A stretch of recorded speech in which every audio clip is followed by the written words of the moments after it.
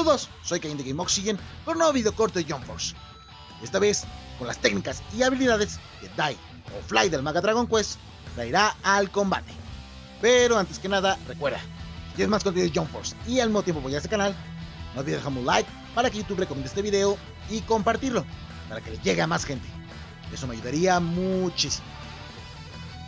Durante la semana pasada tuvimos una de las filtraciones más raras en cuanto a personajes de Jump Force.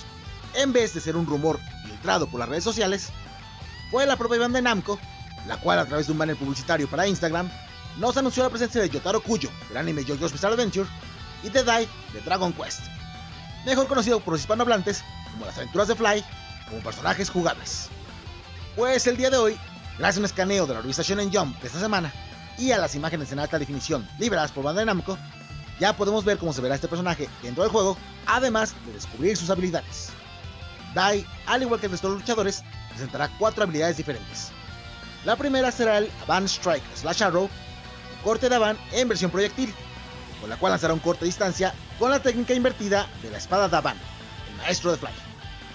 La segunda técnica es el Avant Strike / Break, o sea el corte directo de la espada letal.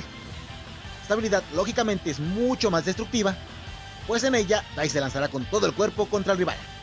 Un detalle increíble es que si mientras lanzamos la primera versión de la técnica presionamos el botón para la segunda, esta técnica se transformará en el Avant Strike / Cross, o corte letal X, en el que después de lanzar el corte en proyectil, Dai se lanzará con el otro corte para crear una X sobre el rival, por lo cual se podría considerar que Fly tendrá 5 técnicas y no 4.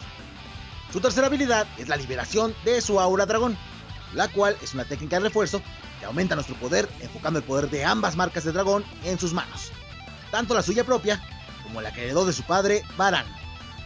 Y para finalizar, la técnica despertar o ataque definitivo recibe el nombre de Giga Strike Slash, una técnica que combina las habilidades del padre de Dai, Baran, con las de su maestro Avant. Primero, Dai refuerza su espada con Gazap o Giga Dane, el hechizo eléctrico más poderoso que existe, convirtiéndola en el Giga Break, la técnica de espada de su padre. Y entonces Dai, utilizando su forma híbrida entre humano y caballero dragón, salta un corte letal de Avant increíblemente poderoso sobre el enemigo.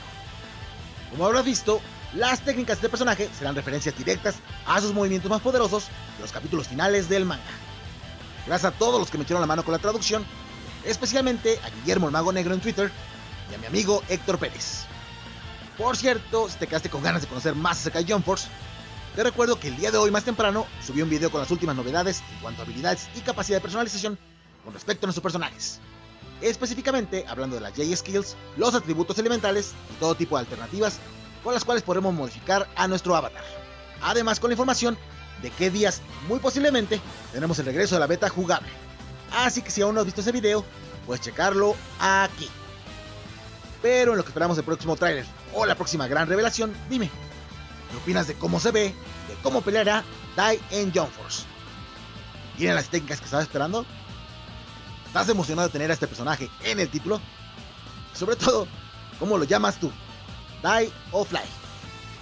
Déjame tus respuestas en los comentarios y por favor recuerda, dale like a este video y compártelo en tus redes sociales para que le llegue a la mayor cantidad de gente posible. Activa las notificaciones para que no te pase ningún video. Y si te gusta lo que hago, suscríbete a Game Oxygen para que cada día la comunidad crezca más. Adiós.